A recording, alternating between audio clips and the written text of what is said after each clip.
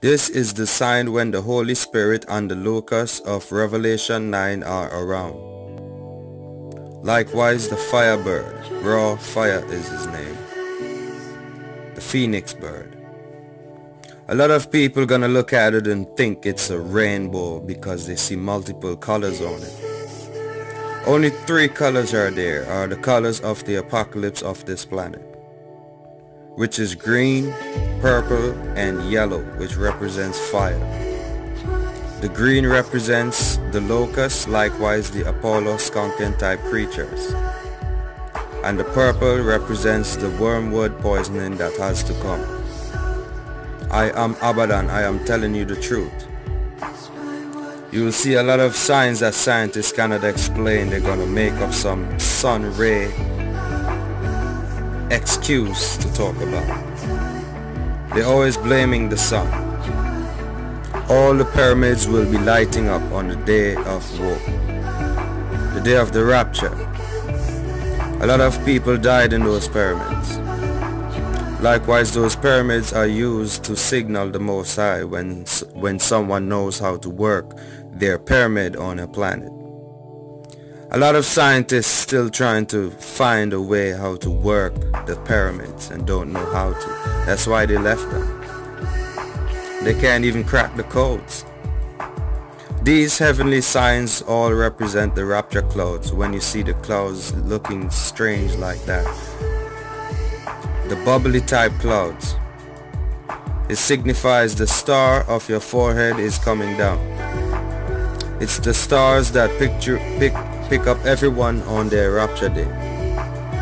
It comes down swiftly, attached to your forehead swiftly, and leaves however, whether if it's slowly or swiftly, however the Creator wanted to create at the moment of his mode.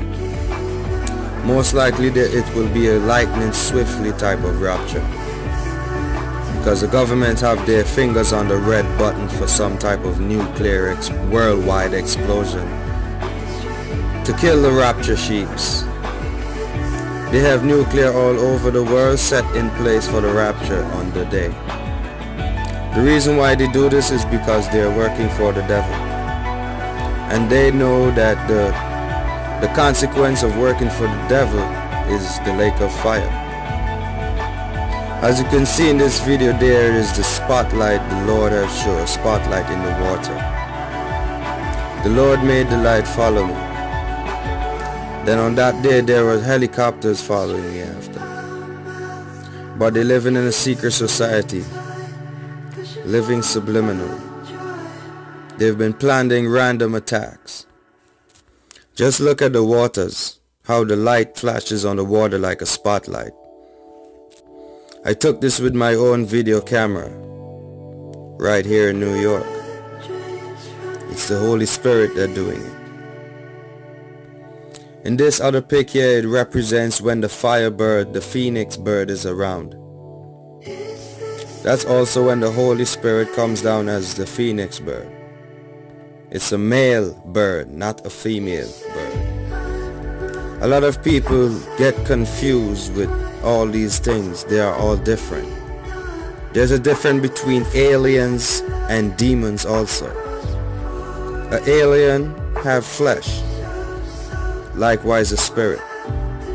Now when that alien loses his vessel, his physical vessel, then that becomes what you call people here demons. Likewise, angels are different from aliens. An angel was sent from God. An alien is just part of creation, just like an animal or a plant or a human being.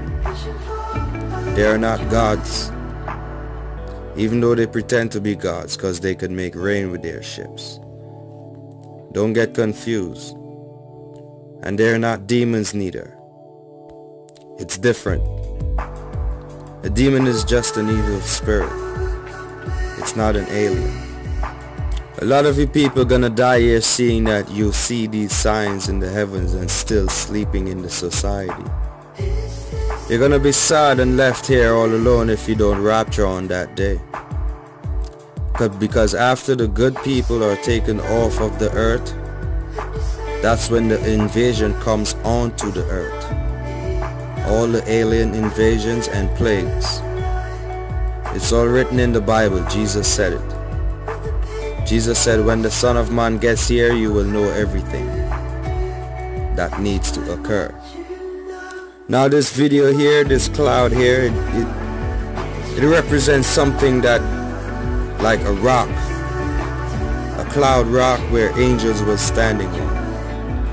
I tried to record it. I don't know if you could see or try to zoom in and see angels moving on top of it. It was recorded right here in New York. Look closely, you will see movement up there. On top of it, on top of that rectangular cloud. Or try to see it on a big screen. You have to be careful out here with how you treat people.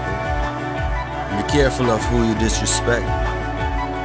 For there's angels and workers of God who working for God who look like humans. And they're here to judge how you treat humans.